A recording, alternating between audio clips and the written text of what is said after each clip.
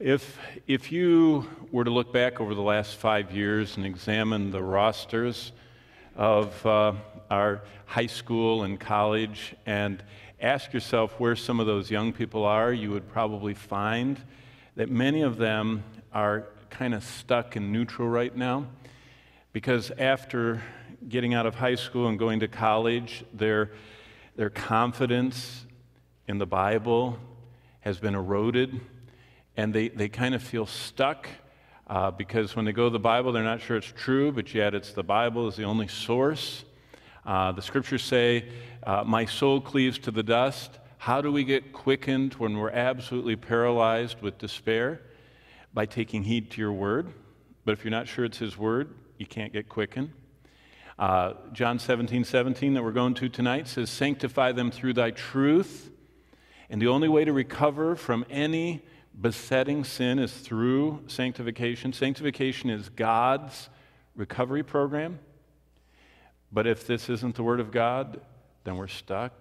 We're beset with that sin. We're enslaved or trapped. See, it's kind of a very difficult situation to come to a place where you're unprepared to know why you can place your faith completely in the Christ revealed in this book.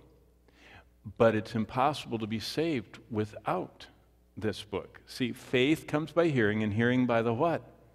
Word of God. See, and what is amazing is the gradual letting go of the firm grasp on the authority of the Word of God, the inerrancy of the Scriptures, and the reliability of the Word of God. When W.A. Criswell, one of my heroes, began pastoring First Baptist Church of Dallas, he took his Bible and he said, and this was in the 40s, and he took his Bible and he says, if you don't believe in creation, and he reached in his Bible and he took the book of Genesis, he actually literally tore it out of his Bible and threw it at the congregation. It just fell like this. And he said, if you don't believe in the scriptures as it talks about the end times, and he took Revelation, he took it and threw it, and he says, and then if you deny the deity of Christ, and he tore out the Gospels and threw them, and he says, and then if you start questioning the miracles that are in the Old Testament, and he started throwing that, and then what he finally did is he just held up